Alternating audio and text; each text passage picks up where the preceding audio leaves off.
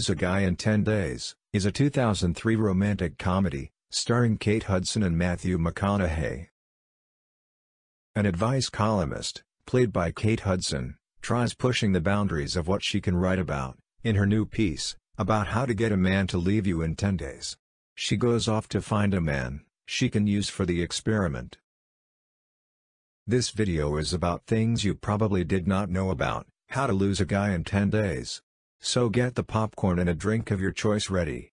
The show is about to begin. Gwyneth Paltrow was offered a lead role in the film. She took on a role in View from the Top instead. When producers started looking for her replacement, they saw Kate Hudson in Almost Famous. The rest is movie history.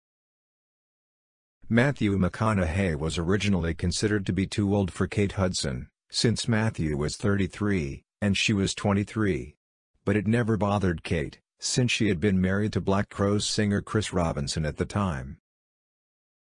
The movie was inspired by a dating book called How to Lose a Guy in 10 Days, The Universal Do's and Don'ts of Dating.